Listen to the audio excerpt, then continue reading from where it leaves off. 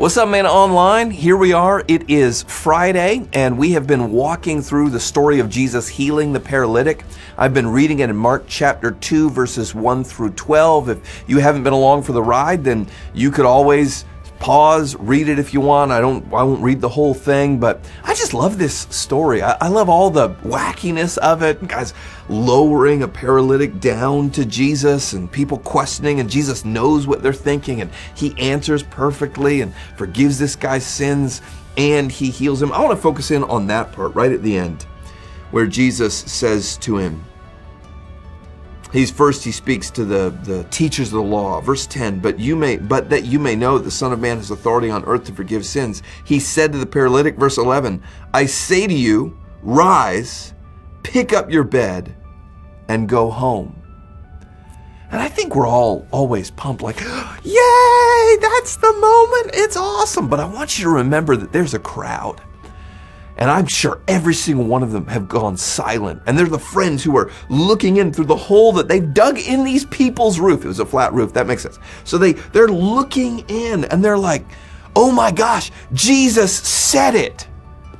But notice that Jesus speaks. He doesn't pick him up. He doesn't go over and like grab his legs.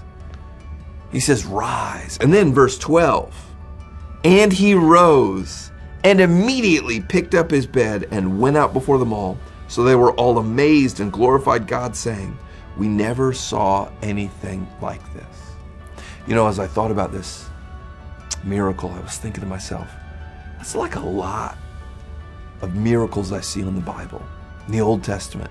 Hey, children of Israel, I'm going to deliver this enemy into your hands. Now, I want you to march out and fight. And you go, wow, there's so many of them and so few of us. Yep, I got you. Go. Gideon, take 300 men and go. Stretch out your hand. Rise up. See, here's the thing. In the spiritual, in a real way, Jesus says the word, God works. The miracle happens. But we don't see it until we start to walk. Jesus says, rise up. And you know, that guy could have just lain there. Jesus has already spoken. But instead, he takes that step of faith to move his arms, to push himself up, to rise, to pick up his mat. Sure, everybody's looking at him, and that's got to be a little embarrassing. Hey, did it really work? Am I going to look like a fool?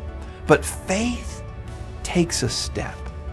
My prayer for you, man of church, is that you'll pray and you'll look for God to move and you'll stretch out your heart to him, and then that you'll rise up, walk out to battle, stretch out your hands, do the thing, take the step of faith that demonstrates you're truly trusting that God will move.